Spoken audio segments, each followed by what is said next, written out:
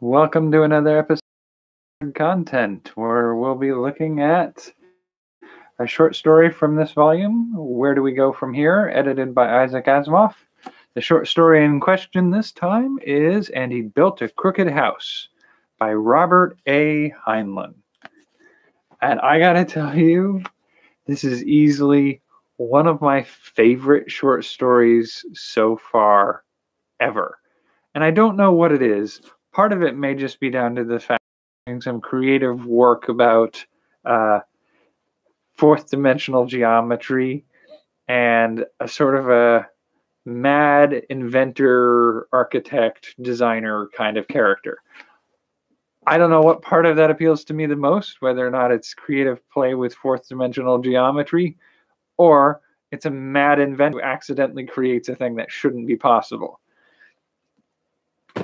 Maybe it's how they work together. I don't know. I don't know what it is, but I love about this story so much, other than I love the story.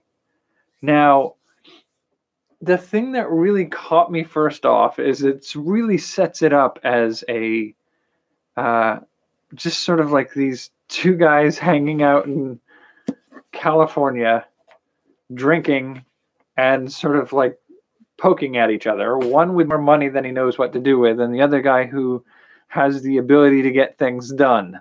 And they're kind of griping about how, the world has got this problem, or this is another problem, or like people are so inefficient about how they do this thing or that thing. And that's sort of like a classic character story trope of just two guys sitting around drinking and arguing about how inefficient the world is at doing such and such. But you have a guy with the money to make these things happen, and the guy with the chutzpah to imagine he could make anything happen if he wants to do it. And they're drunk enough to not back down from a challenge once it's proposed. So they agree to give it a try. And I mean, it's sort of just like a fun thing to start with, but then they actually take it to the point where like they skip over the actual doing of most of it. And essentially what the story talks about is a guy who proposes that he could build a house in the shape of a tesseract. Now, they're not so delusional to think that they could actually build an actual tesseract. They're talking about it as being the most efficient way of doing that. They're drunk enough. One of them's saying like, oh yeah, it makes perfect sense. We should totally be doing things like that. And the other guy says like, it's not actually possible to do that.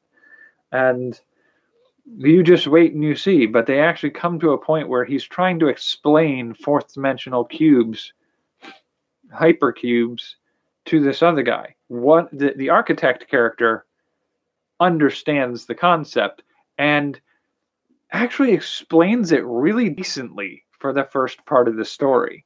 It's one of the best examples of talking about hypergeometry in a short story I've seen.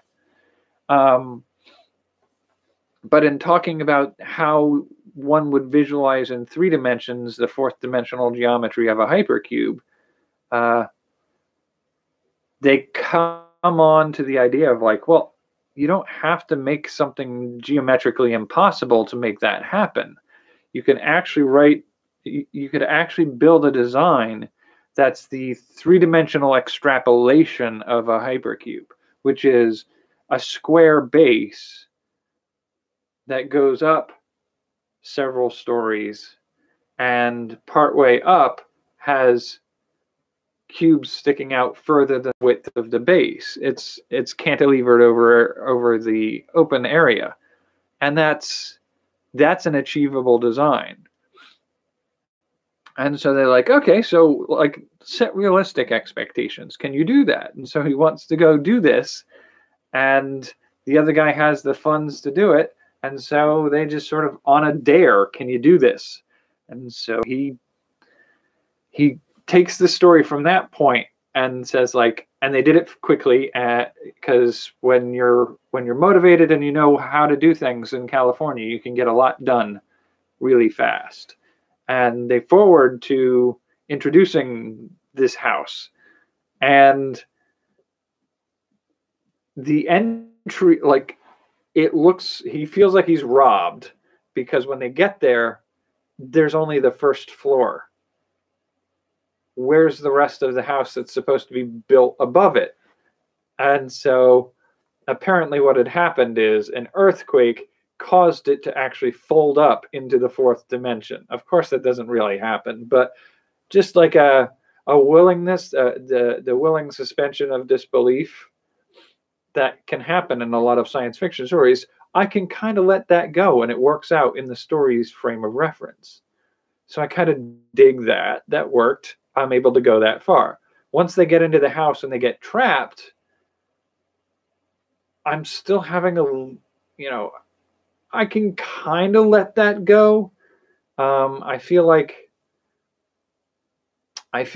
there's a little bit of like, you got a little further out into the fantastical with some of that. First of all, as a design person, the idea of an electronic staircase that folds down at the push of a button is just, I'm sure somebody's done it. It's a stupid design. You don't need to be doing that. But I kind of get what they were trying to do with this story, where you're in a single room with no sign of other floors to get to, and then you make those entrances appear. When they move from one frame of fourth dimensional space to another, I feel like the explanation, the ability to detail it in the story starts to break down. But not in a super negative way. Like, most people wouldn't notice it. Me being me, I feel like I'm inclined to say, like, well, I would do it this way instead. And I would say this, and I would line it up this way.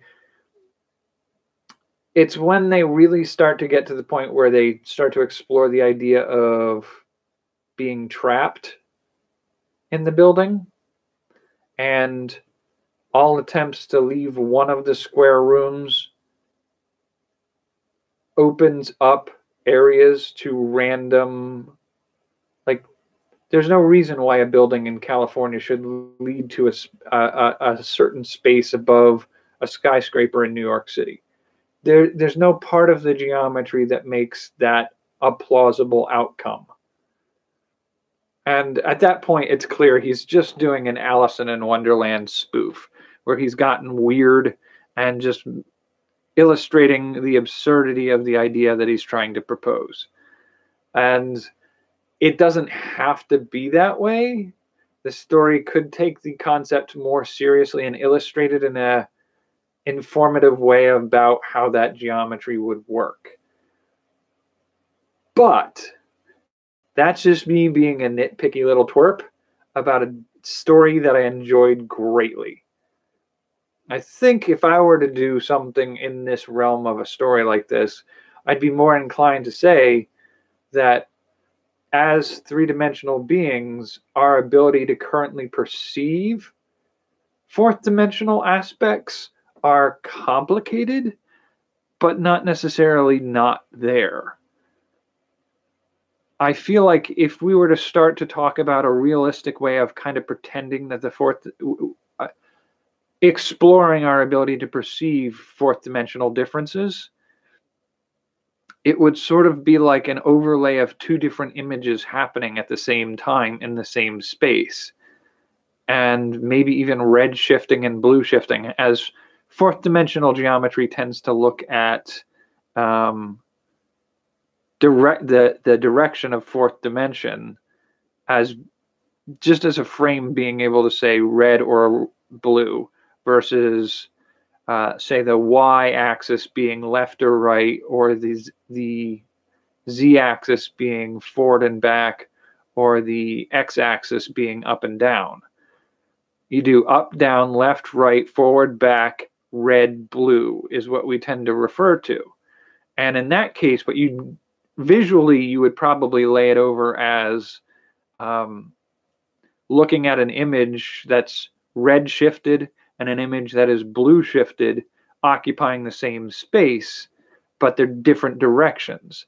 Now, consciously walking into that, you'd have to perceive a way of walking into the blue direction rather than the red direction.